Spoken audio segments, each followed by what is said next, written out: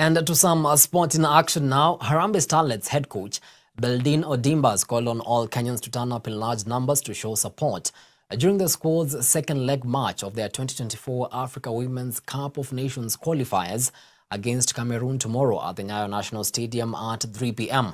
The squad jetted back into the country last night and will need to overturn a 1-0 loss to the indomitable Lionesses. Odemba has urged all fans to seek permission to leave early from work so that they can't come and support the Starlets since the game is on a weekday.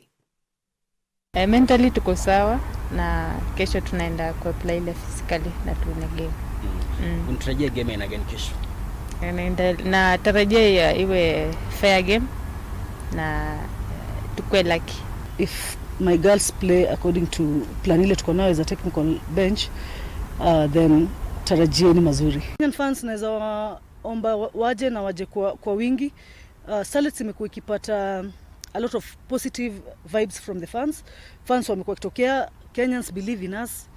Wakija stadium kuona wajaze stadium, watakuwa wamecheza role kubwa sana. Tunaomba waweze kuomba maruhusa kutoka makazini. It's not a good day, ni weekday, but watu wakiweza kupata ruhusa waje, itakuwa nzuri sana kwetu.